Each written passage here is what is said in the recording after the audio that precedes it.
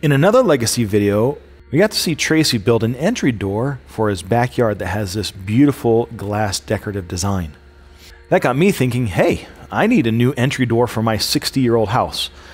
Now this is all done again using Legacy's Maverick 4x8 CNC system using 3 different workstations. We actually have the vertical workstation running along the length of the machine along that turning channel so that we can work on the long edge of our stiles for the doors. The joinery was slightly different than what Tracy did. I had to create these dado slots going along each stile and rail for the raised panels. I took the same concept from Tracy's door and added those deep 2 3/4 inch mortise and tenons so that this door is structurally sound and will last a really long time. The rails, on the other hand, needed to receive just the dado slots.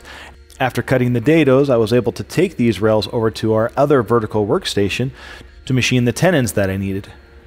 Being my first door that I designed and programmed, it took me about 6 hours the first time. Granted, I had to reprogram this 3 different times as I was figuring things out. I was able to use the horizontal workstation to produce all of these panels. Now I approached this as a double-sided part. I found that the mortise and tenons fit beautifully using a 10,000ths allowance with the CNC machine.